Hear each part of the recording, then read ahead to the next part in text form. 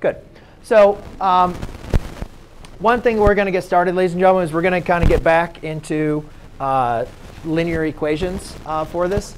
And to get started with linear equations, one of the most important thing about linear equations is identifying and determining slope. All right?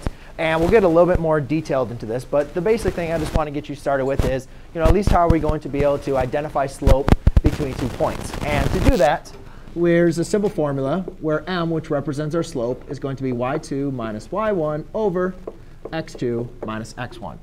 So basically what the slope represents is the change in the change in your y-coordinates between the change in the x-coordinates for any 2 points. And if you guys remember, what we did last class, or 2 class periods ago, is when we were graphing them, we graphed many different functions. We graphed quadratic, linear, cubic.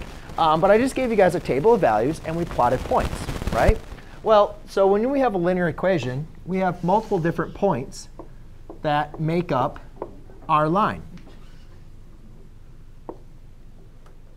All right, all these different points lie in the line. So if we choose any 2 points and we find the difference of the y-coordinates and the difference of the x-coordinates, that is going to produce us our slope. So in this example, I have 2 coordinate points. All right. Now remember, when we plotted points, each point had an x and a y coordinate. Right? And that's what we plotted on the graph. That's why we spent that time plotting points. So you guys can understand, each and every point has an x and a y. So therefore, each of these, if I was going to graph them, would also have an x and a y coordinate. Now, to distinguish them for the slope formula, I'm simply going to label one as the first point and another one as the second point.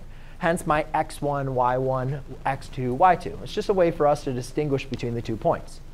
Now, to evaluate the slope between these 2 points, I'm basically going to plug them in. And please make sure, ladies and gentlemen, when you plug them in, that you utilize parentheses. So I have 2/3 minus negative 1/2 all over 3 minus 5. All right? Now, I know a lot of you do not like to use parentheses because you think it's just extra steps that's not going to really help. But it's very important for us to understand this is y2 minus y1. y2 minus y1. Because the most common mistake that people will make is they'll say, 2/3 minus 1/2. 1/2 is already negative, so let's just put the minus in there. It's minus a negative, which hopefully you guys remember is going to be the same as addition. All right? Now, I did want to include one with the fractions because I did want to remind you guys how to add fractions. So for this case, remember when we're adding fractions, we cannot add them if they do not have common denominators.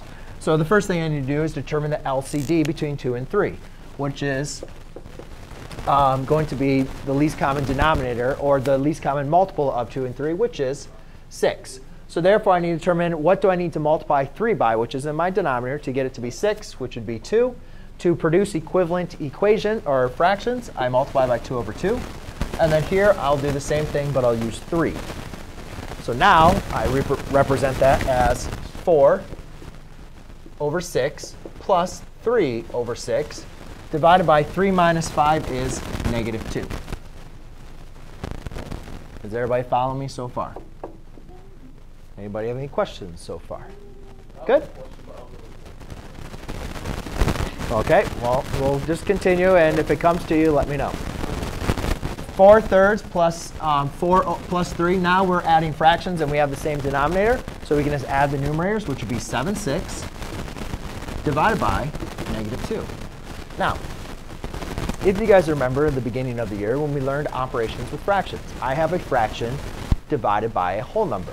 Whenever we're doing division with fractions, we don't like dividing with fractions. Instead, we like to multiply by the reciprocal. So what I can do is rewrite this as negative 2 over 1. So now I'm taking a fraction divided by another fraction, which we don't divide. We rewrite as the product, right, of its reciprocal. So now my final answer is going to be 7 or negative 7/12, which would be your slope between the 2 points. Did you leave that 2 days ago?